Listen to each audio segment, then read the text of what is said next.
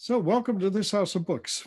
Today, we're observing the 10th anniversary of Craig Lancaster's book, Summer Sun. Craig's with us, along with fellow writer Gwen Florio. Craig and Gwen are both well-respected journalists who are also prolific award-winning novelists. And not to distract from the topic of the day, but both have some new work coming out. Gwen's new book will be officially released in February, and it's already received a star from Kirkus, marking the book as having exceptional merit. And I know a little less about Craig's book and when it's going to come out, but we're looking for it, I think, in May. Is that right, Craig? May, correct. May, okay. And I know we'll be hearing more about it later in this discussion. So what I'm going to do right now is just turn the microphone over to Craig and Gwen and just get out of the way. Great. Okay. What I'd like to hear from Craig first, because this is marking 10 years of the Summer Sun. And contrary to what a lot of people believe about books, when you publish them, you go on Oprah and you make a ton of money. And the Summer Sun was not an instant success, but it's had a lot of staying power. Can you talk about its journey? Yeah, it's been more durable than, than any kind of superstar book.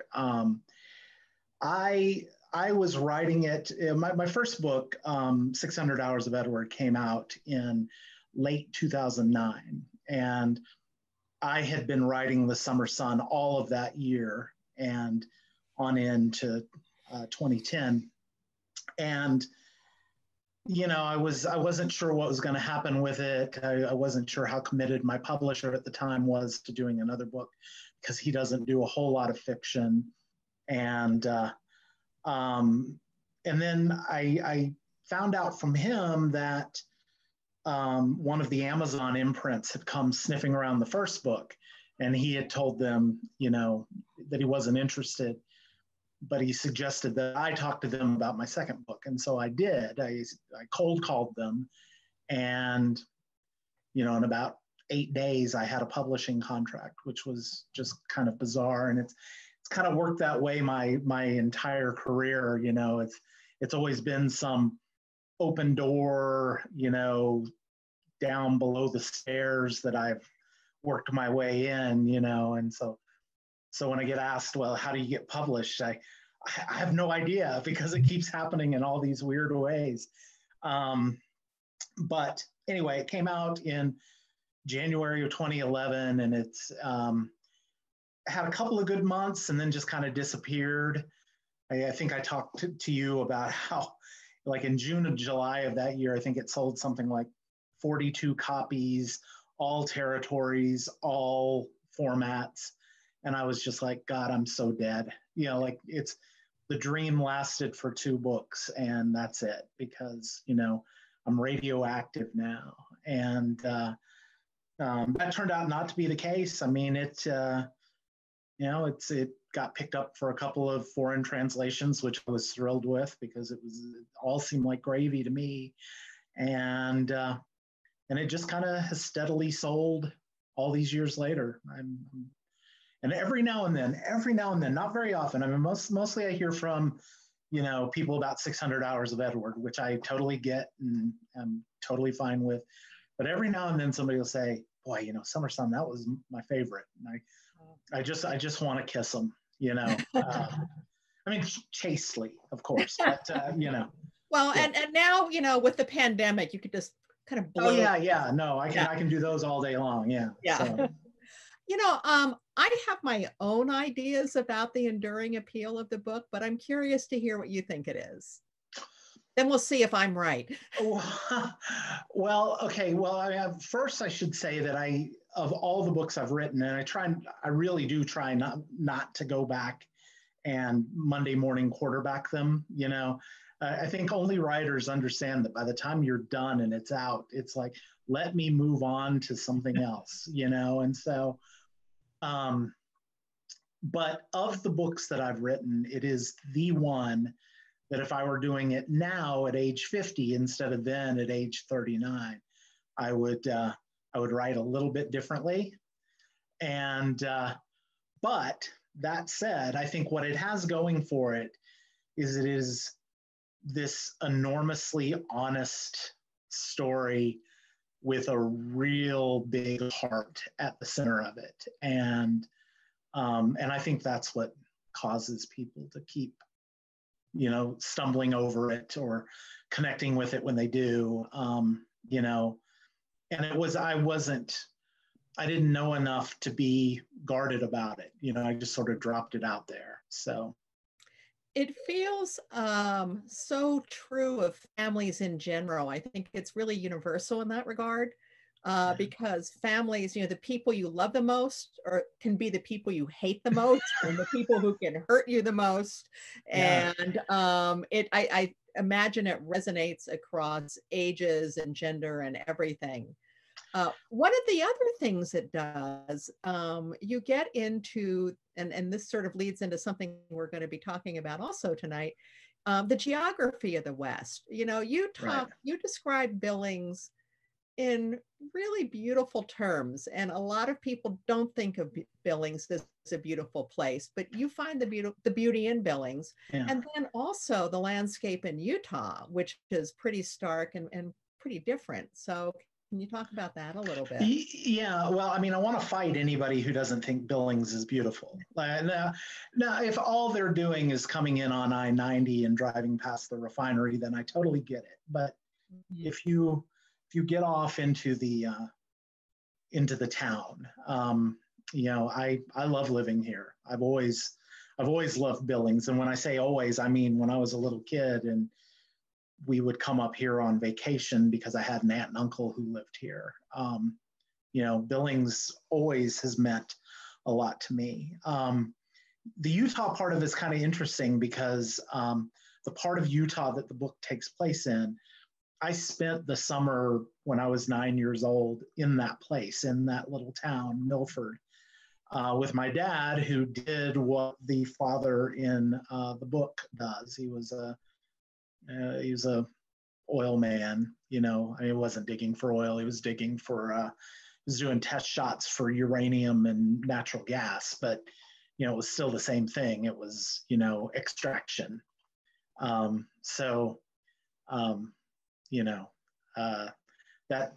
thematically, that tends to show up in short stories. It certainly showed up in that novel.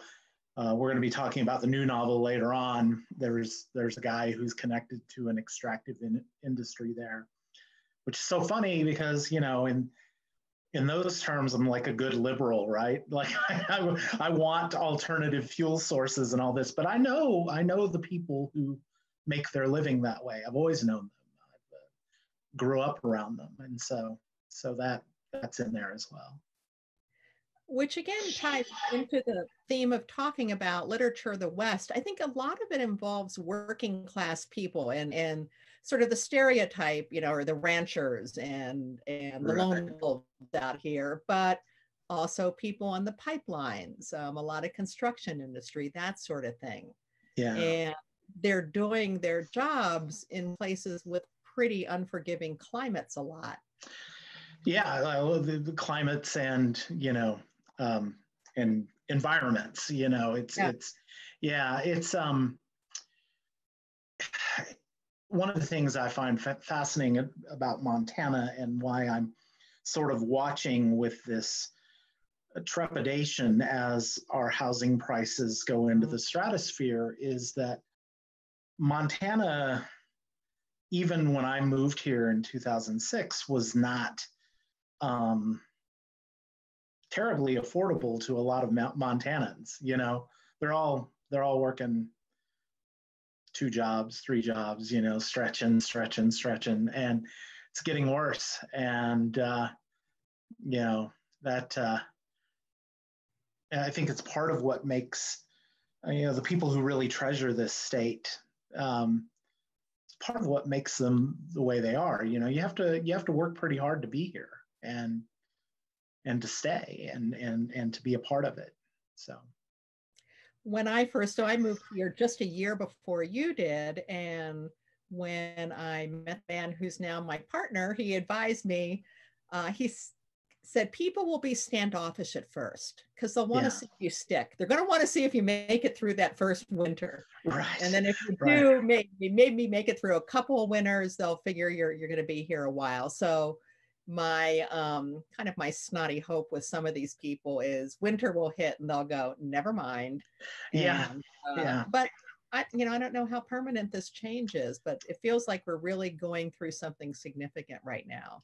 It does. It does. I mean, and it's all over the country, you know, like real estate is just being plucked up, and it's I don't know where it ends, you know, like we're so grateful that when we came back to Montana or last year, now that we're in 2021, that we still had a house here, because I don't know that we could have bought to get back in it, you know, and so yeah, it's very interesting in that way. I had actually, before I moved to Montana, I had lived another place that's very similar in the way that you're describing. I lived in Alaska, and you know, a good chunk of my mid 20s, early 20s, and then I went back, and sort of my mid to late 20s. And Alaskans were, well, a lot of them came from somewhere else. You know, they came from, you know, a lot of Minnesotans, a lot of Texans. You know, you run into all kinds. But people were, they give you a little bit of that, you know, long arm, like, okay, all right. But once you were in, it was just, you know, the best friends you could have ever asked for in your whole life. Montana's the same way. Montana will wait you out a little bit, you know, but man, once you got a friend in Montana, you've got a friend in Montana. And it's unlike anywhere else I've ever lived in that regard. So. Yeah, it really grabs you and holds on hard. Yeah, it does. Although with the changes we're seeing, we were talking just a little while ago about books like Max Lostokoff's new one. Well, not only his new one, but his collection of short stories. The effects of the changes, especially the financial ones on the state, of the people who've lived here a long time and suddenly finding that they can't afford to keep living here. Yeah. Or they're getting shut out of a lot of the things and places that they loved. And I'm wondering if you see that in other books also, you know, the literature of the West that's coming up now. You know, Ruthie Fear, the first book that that's one that is in the stack for me. I really want to read it. You know, to some degree, and I'm not an expert on you know, people movement through Montana. I would probably defer to my friend Scott McMillian on that. But it does feel like we fight these battles continually. You know, who says what about Montana? Who's calling the shots? Who's, you know, and we climb on top of it. You know, we write a constitution that is among the most transparent constitutions anywhere in the United States. We strike blows for public access to the land, which is such a huge thing here. But, you know, the fight is never won because there's always somebody ready to chip it away or sell it or whatever. And, you know, and we're entering a time where it seems like we're going to have to fight again, you know, just to keep what so many of us think is special about the place. You know. What is it about this place that makes it so irresistible to writers, both as a place to live and then as a subject? You know, I don't know. I really don't. I would like to have a good answer about it because I was aware of it as early as 17 years old when I was reading a lot of Hemingway's, you know, and real had it, and you know, Idaho and Wyoming had imprinted themselves on him. And the best I've ever been able to come up with is that there's a certain clarity of thought and purpose and why am I doing what I'm doing when you stand there and let yourself be swallowed up by it and you realize how insignificant you are relative to what it is you're staring at. You just, I am not, I was laughing with Joe Wilkins about this. Joe Wilkins, Fall Down When I Die, which is just a fantastic novel set in the Bull Mountains. I was laughing with him about this, and I said, I love the Hard Earth books. I do. I love them. But it seems absurd for me to even try to write one. It just doesn't, I can't go deep on it like he can, I'm going to fumble about here, but there's just so many authors, a lot of them who are at the top of their game right now. Yeah. Who get it. And I read them so I can draw in that knowledge. I'm much more likely to write a book about a guy who orders a pizza, which is funny because Tom McGuane joked about that. Like he said, I just want to see a book written in Montana where there's a pizza delivery. And I had written that book, so I sent it to him, and I mentioned it to him one time, and he was like, "Oh God, I never saw it." It was, because he gets so many packages every day. It was just languishing somewhere in a room where it had gotten tossed. But there you go. But it's out there. Yeah, right. I know when I first moved here, or I think even before I moved here, but the first time I saw Butte, I was just like, oh my God, this place is amazing. What a great place to set a book. It's just perfect. And then I got here and in short order realized how very particular people are about Butte. I thought, I will never set a book in Butte. One thing wrong and you're dead. And some people, and some people go to it again and again. One of my dearest friends was Richard Wheeler, who died here in the last couple of years. And after a lot of books had been written about the richest hill on earth, he went ahead and wrote a book called The Richest Hill on Earth. And it was as good as any of them and better than a lot. And I just couldn't,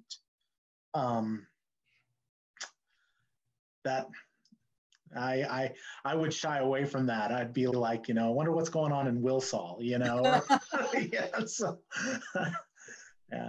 Yeah. Speaking of Butte, one of the things I've enjoyed most this year has been the juxtaposition. I was listening to the new podcast, Death in the West, which is fabulous. And the Chad Dundas thing, right? Yeah.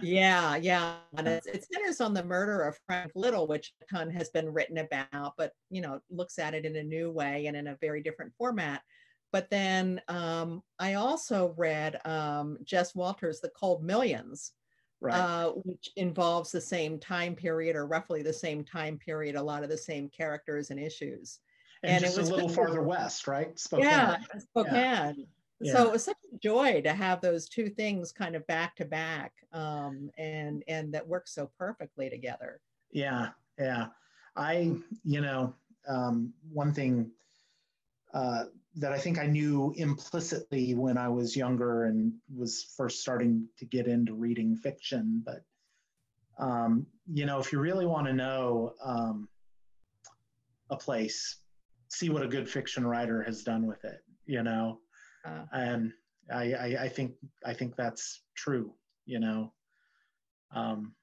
Any examples? I'm going to put you on the spot now. Oh no, I mean, I just got done living in Maine last year, right? So Stephen King, I totally get now why all these, everything that scared him sets in Maine.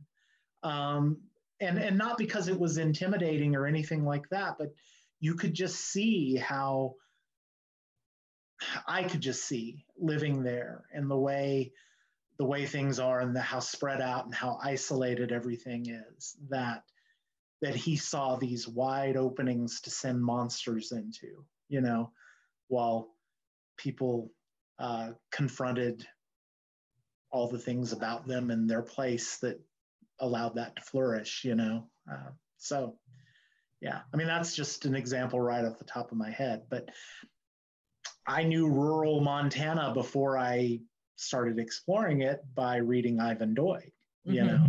Mm-hmm. Um, that was, and that was so funny because I was coming to Montana. It was summer of '89. So I was 19 years old. I'd just done a bunch of assignments for the Fort Worth Star Telegram. They had done this advertising insert, and some publisher in one of the bureaus had told these advertisers that they would get little write-ups, and an editorial wanted no part of that. And so my boss, I was just a stringer. My boss was like, I'll pay you $5 per to write, 75 or 80 words about each one of these advertisers. And so I just had as much money as I'd ever seen. It doesn't seem like that much money anymore. And I got in the car and drove to Montana, and the boss who had hooked me up with this gig said, "Oh my gosh, you're going to Montana? Well, you should totally read some Ivan Doig." I'd never heard of him. And then that was just like throwing open a whole door to, oh my goodness, Yeah. like Yeah.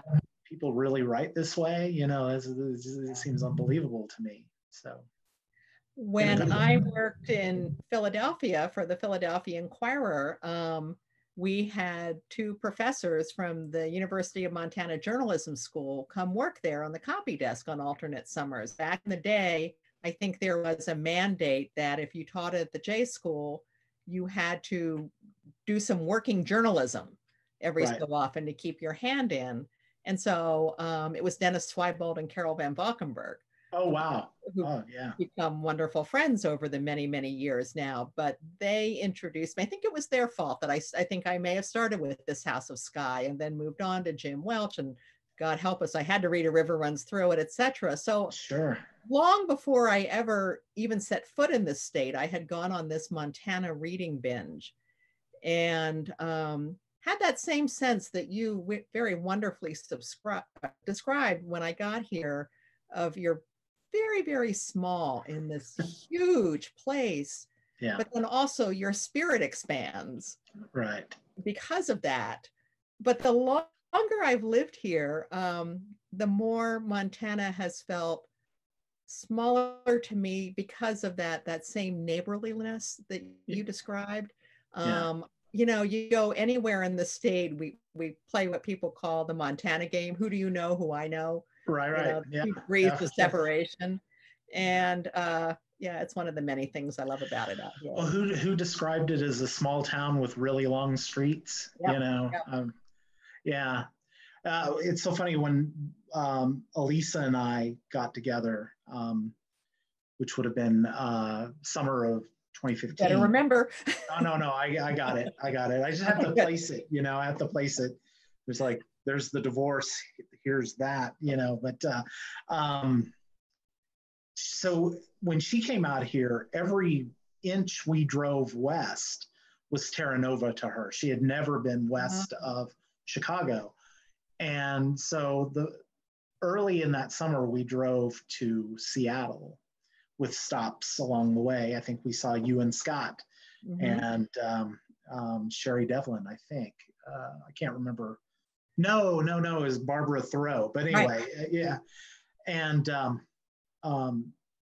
so it was just so funny to watch Elisa's eyes, like she was following a tennis match because she didn't know where to look as we drove west. And, right about Columbus, she was like, "This is incredible. Oh my God." And I was just like, you haven't even, you don't even know. You do not even know what's coming for you, I mean, not that Columbus isn't lovely, it is, but, in terms of grandeur, you've still got the real stuff. So, yeah.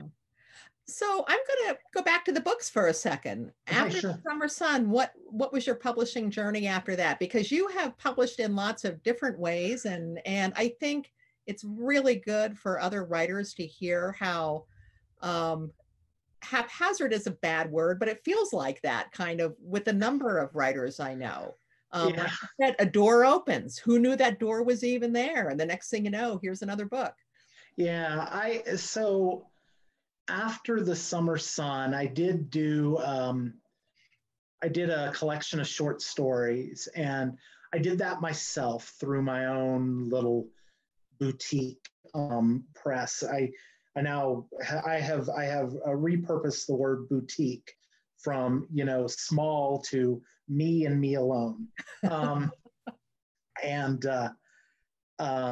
so and part of the reason that I did that is because short stories are such a, I mean, I don't write them very often. I had that year, 2010, I wrote a bunch of them, and there were a lot of reasons for that. But,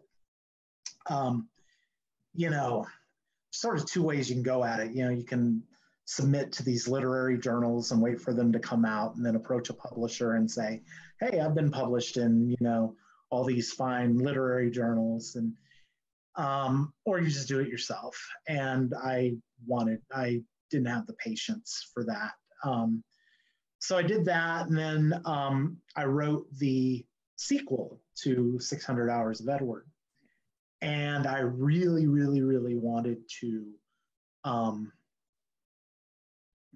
not that I had anything against my Montana publisher, just everything seemed pretty small. And, you know, I'd done this thing with Amazon, which was bigger, and I was selling more books. And so I sort of was like, I'm not submitting this unless we move 600 Hours over to this publisher, and then we can come with the new one. And that was, in terms of sales, that was like the peak of my career thus far. I always have to put in that caveat because there's always hope, you know. But this would have been 2013, and I mean, I just had these months that I never dreamed of. That book came out in April, I believe, and like April and May was something like made $10,000 in April and $17,000 in May. As a lot more money than I was making at the Billings Gazette, and I was having to work a lot harder for it at the Gazette. And I just kind of thought, you know, this is, if I'm ever gonna like try it, this is gonna be the one. So I was with them for 2 more books, and it was fine. You know, they produced good books. I enjoyed my time there, and I have this weird thing where I want collaboration, but I also don't want anybody else owning me. And so I just didn't want to do that anymore. I didn't want to be with that publisher anymore. Plus, I was starting to look askance at what was happening at, you know, independent bookstores, and the way. That's such a tough one. You know, it's hard to put the onus on authors. Authors just want their work out there. So it's hard to tell an author, listen, you know, you shouldn't want Amazon sales. It's like, I want sales, but if I could call the shots and say where the sales were going to happen, they would happen at independent bookstores. It just means too much to the culture, to the town. You know, every dollar that you circulate within your own town comes back to you in much bigger ways than it ever does at Target.com or wherever. And so, so yeah, we did a couple of books on my own. Elisa and I wrote one together, which was a romantic comedy, which was totally her genre, and thank God I had her to guide me through that. So now we're up to the book that's coming out in May, which I sort of feel like is book 1 of part 2 of my career. You know, like I've had this experience, and I was really looking for a publisher, but not sort of a, oh, you know, here's the editorial person you're handed off to, but somebody with whom I could, you know, get down to the details with, and really, you know, have a simpatico thing going on. And I found that. I'm enormously happy. I can't wait to see how this book does. You know, I'm in this interesting place where I'm sort of divorced from the expectations, which I probably had earlier in my career. Like, oh, I really need this to fly. I really need this to take off. So many factors that affect that we have zero control over. So I'm much more about sit in there, do the work as well as I can do it when I'm doing it, and then just know that a lot of variables are going to swallow up that book. And so I'm in a good place for this new wave of work. I'm not as ambitious sales wise as I was when I was a younger writer, but I'm more sort of keyed into the larger ecosystem of what it is to be an author and to have that symbiotic relationship with other writers, which I wasn't always so good at, and with the sellers of the work. So, I'm excited. That's a really good thing for debut authors to hear, that it is totally about the journey, and it is a long journey with a lot of ups and downs. And I've been through some similar things. And God, I'm starting my 10th book now, which seems insane. Yeah. And what I realized is that the reward truly is in the work. I mean, if you're going to hang your whole writer ego on sales or reviews or anything, good luck with that. If you're lucky, the good reviews come and the good sales come. But if you're really lucky, the thing you do is something you said. Keith McCafferty, who writes those wonderful fly fishing novels over in Bozeman, said once his mantra is a book a year, and each book better than the one before. Yeah. And I think each book better than the one before is the thing I hold on to. It's like you said, you don't look back, because that way lies madness. But you look ahead and think, okay, here's this thing I can do a little better in this book that will maybe connect with people a little more, that'll just kick it up to the next level. And you don't get that if you don't hang in. Yeah.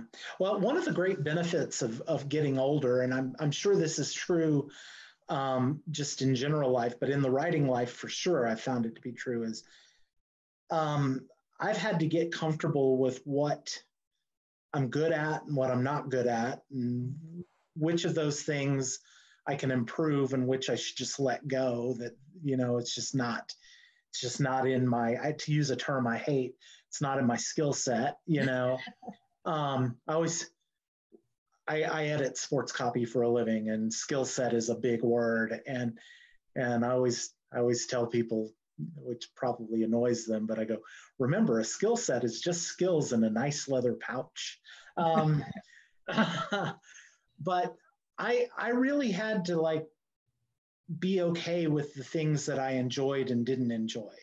For instance, I would love to enjoy book festivals, but I do not. I don't. Some of the longest hours of my life have been spent in the bar in Missoula trying to escape a gripe session about our publishers. I'll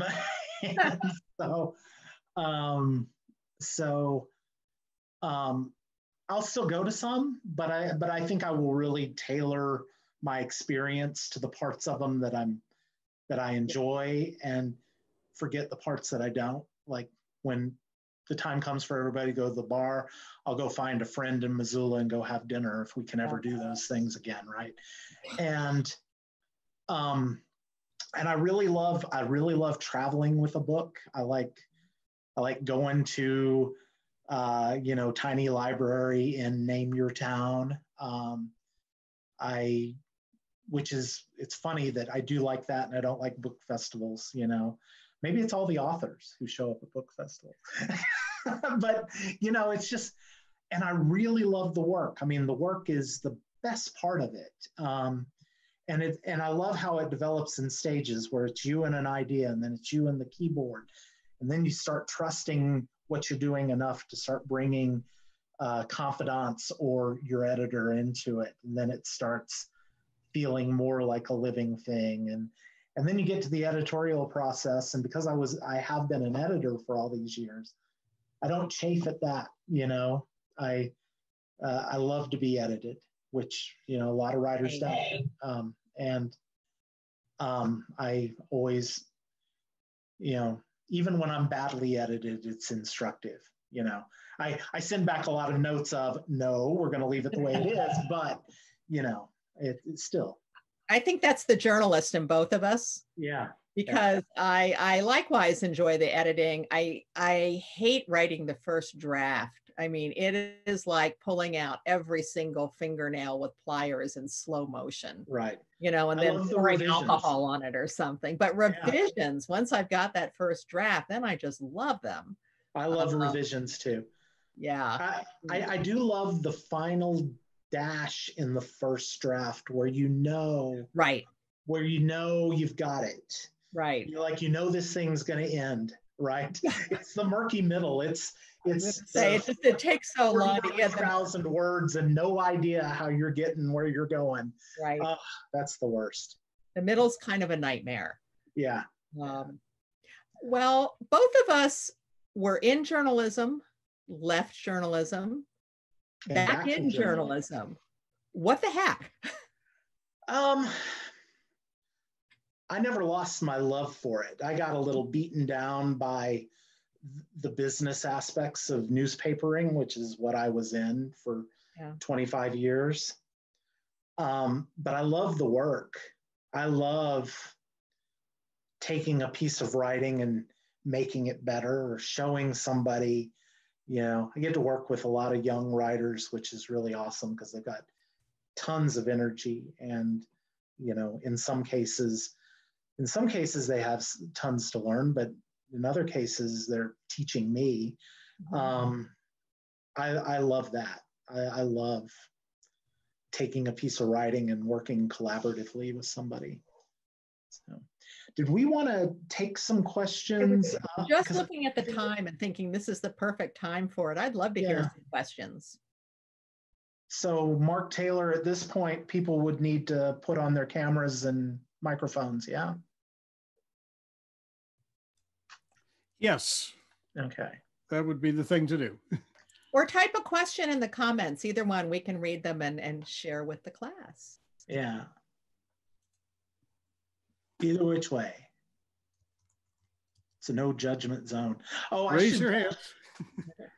I should say, oh, you want to hear about the new book? That's a great question. Thanks. Okay, well, I want to leave most of that field open to Lou when he shows up, but I can tell you it is fundamentally a father-daughter story, which is interesting because I've never been. Lou is here, okay. I've never been a father to anybody, much less a daughter. And Lou, I'm gonna clear the floor quickly here because Lou had a wonderful observation about this. He said something to me in the early stages about how, you know, I ended up quite unintentionally writing the kind of father-daughter story that isn't often seen in a book. And so I'll let him, can we bring him in, Mark? We can. Yeah. Let's see, he just needs to. Okay, there he is. Hey, there we are. Okay. I'm gonna shut down everybody else's camera, or maybe just ask you guys to turn it off, and then we'll just get the three of them on. Okay. Well, this is Lou Aronica, my publisher, coming to us from Stamford, Connecticut. Welcome from Stanford. Welcome from 2 hours ahead. Yeah. And I'm just going to let you take it away, what you want to tell folks about And It Will Be a Beautiful Life.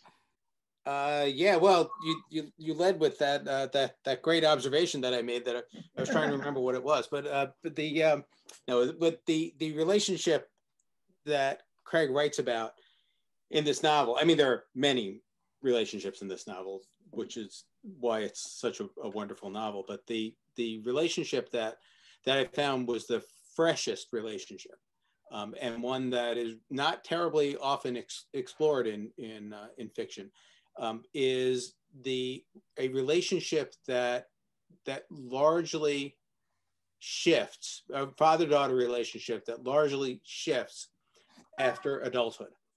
That the relationship that the main character has with his daughter up until the point when she's an adult is a kind of prefab relationship that people have when they, or that fathers especially have when they sort of lock their children into a very young age level. And what is stunning about this novel, and what is really dramatic about this novel, is that we're witnessing the moment in this novel where the main character finally comes to see his relationship with his daughter become an adult relationship for the first time. And that's not, that is not nearly as often written about. That relationship, the mother-daughter relationship, the mother-daughter version of that relationship is well chronicled in fiction, but the father-daughter relationship is not. And it was the dramatic linchpin of the entire novel. Which I'm not sure I even realized as I was going along. I remember we had conversations about, what's happening here. Well, yeah. Well, it's funny because I think it had to be that way. It was. Yeah. I mean, you wouldn't have had a story if not for that. You wouldn't have had a story, because then there wouldn't have been any place for the main character to move. But because you had that, and I think you probably wrote it that way because you knew that was what was going to make it a story. And I think what you encountered was something that is a very challenging thing for most fathers to deal with. I'm the father of a full adult daughter and of one who's well on her way to adulthood, and I can tell you it's quite a challenge to start thinking of your daughters especially as not only adults, but adults who might have a better sense of what you should be doing with your life than you have, which of course is another fulcrum point for this novel, because Max does one of the things that I said to Craig when I read the first draft of this novel and went back and looked at some of Craig's earlier novels, is that he writes crossroads really, really well, and that's a great thing. It's a great talent to have, because it's easy to create crossroads in fiction. It's essentially creating conflict, but to actually make it feel real and actually to make some observations that make the reader stop is a rare skill, and there are some key crossroads moments in this novel that Craig has completely mastered. Well, I think I wouldn't be giving too much away to tell people that the book opens with this main character, Max. He's a pipeline guy. He does what I do on the pipeline. He tracks a tool through the line from one end to the other. And he's in the Minneapolis airport about to miss a flight that is going to put him in a very tough position with his wife. And what was so much fun about conceiving it in that moment, like here's where we start, is it allowed a lot of what I think were the parts of the book that I like best. I wouldn't say what anybody else is going to like best, but the humor, his sort of sad sackness, but he's not an idiot. He's semi-aware of what's going on and what's happening to him. He just doesn't really know. Yeah, I think what's fascinating about what happens to him as a character is that he thinks where he is fine. You know, he's not thrilled with his life, but he's not disenchanted with his life. And the first big revelation that he needs to come to is that he's not fine. Yeah. And then it allows him to sort of move in a direction toward fine, which I think is, you know, it's a fascinating place for a story to start, because, you know, you don't have somebody who's tortured or troubled at the beginning of the story. He sort of becomes troubled when he realizes he should have been troubled all along. Yeah.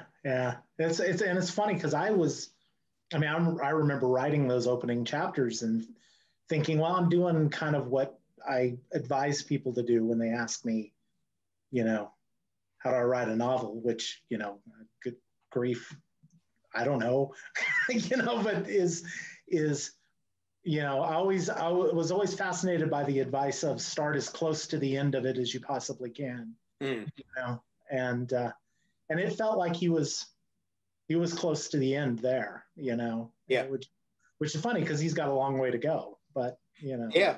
So. No, I was, you know, extremely moved by, you know, watching him experience his life in some ways for the very first time. Yeah, because I do think that's the other thing that's fascinating about this character, is that he's managed to get by with very little self-observation for a really long time, and yet isn't cowed by coming to terms with the fact that he actually has to start examining his life. Yeah, and he actually kind of grooves on it. Yeah. Not without complications, not without drama. There's plenty of drama. You gotta have it. Gosh, does anybody have any questions? Do we want to do that in our remaining 8 minutes? There's a question in the comments or in the chat. What gave you the idea for this book, having never been a father or a daughter? Great question. Wait, I didn't say I'd never been a daughter. No. Every book is different, but every book is also the same in that it always starts with a character. You know, for me, it always starts with a character, much more than a situation or even having some idea of what the resolution is and then trying to back construct it. You know, Max, I just started thinking about Max, you know, before he was even Max. You know, that was funny, is, you know, he ends up having this whole German heritage that I never, you know, so his name is Maximilian Heinrich, I believe, Wendt. Yeah, I mean, it's just, and I didn't know any of that, you know. I just had a guy who was about to miss a flight in Minneapolis and have to sleep on the floor, which I've done. You know, and then another guy showed up, and, you know. Well, what about that guy, Craig? Because that's an interesting character also. You know, I mean, the other major relationship in this novel is between Max and the guy he meets at the airport when he misses his flight. Yeah, he meets a fellow traveler who walks up on him and starts talking to him and sort of worms his way into Max's life. I don't know if I should admit this or not, but there were a couple of junctures where I was writing the book and I told Elisa, my wife, I was reading chapters to her, which is a relatively new thing. You know, it used to be we were both really secretive about our work and we would read it to each other when it came out and it had a barcode on it. And, but I was reading chapters to her, and there were a couple of chapters with the friend, the unexpected friend, where I just started bawling when I was reading this to her.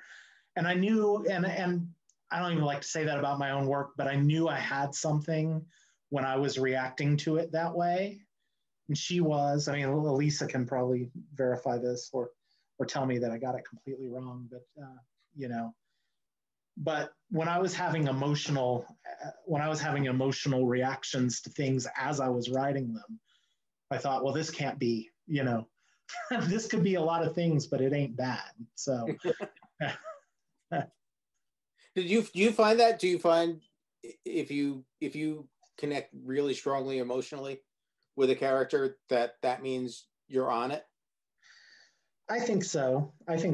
Yeah.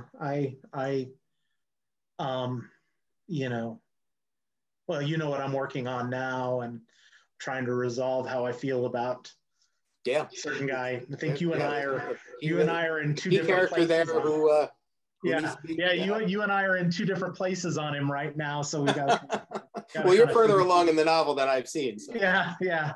But no, you know, it's when I feel the empathy thing, even if I don't feel love, you know, I mean, even if it's hate, you know, Yeah.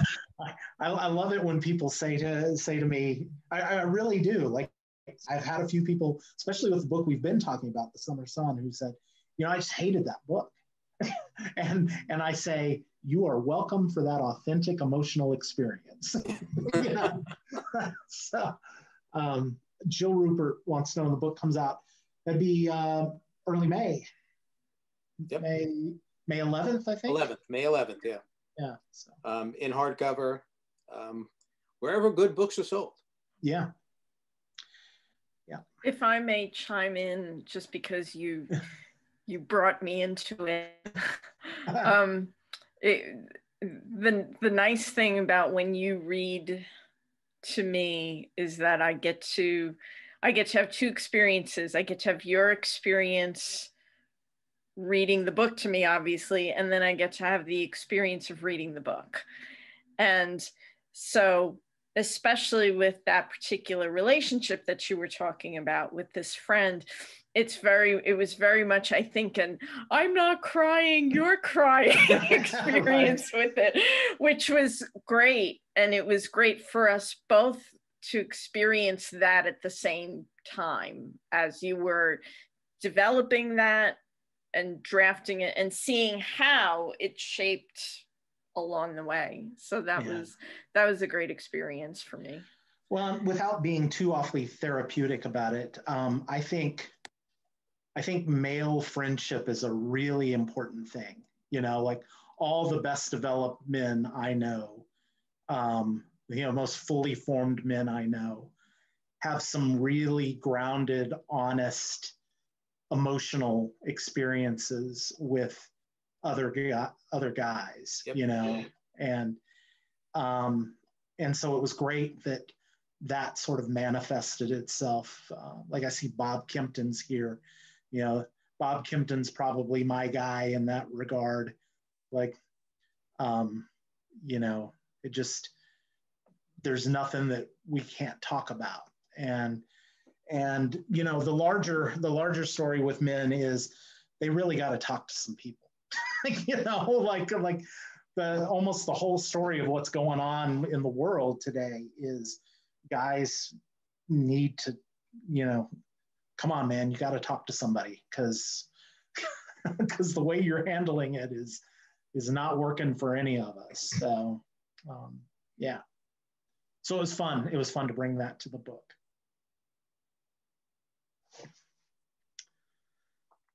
Was that it? Anybody else? I would love to answer one more question before we.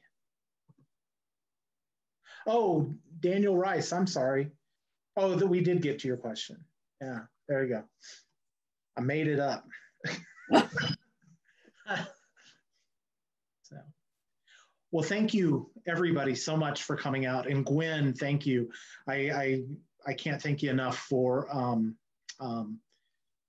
reading that book again. Yeah, you know, it was even great. I didn't do that.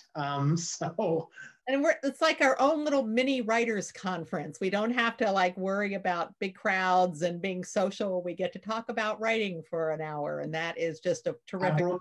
I broke out a beer. Yeah, I I'm about done it to earlier. do that. I forgot that I had it. So, but no, I want to thank everybody for showing up. And I should say before we turn this off, Mark, if you go to this House of Books on the web and purchase one of my books, and you put in the note that you were on the Zoom call, they'll knock 10% off of it. It's not so much my book. I don't care whose books you buy, but please send this House of Books some business. Bookstores everywhere need it, and it's up to us to keep that culture alive and going. So, so that's the secret code. Is Julie Schultz of this House of Books told me, you can write. I was on the Zoom. You can write. Craig is a jerk. You can write whatever you want to write. But if you do that on a book, one of my books, they'll knock a percentage off. So great. Mark, thanks for hosting. Yeah, hey. Thank you, Mark.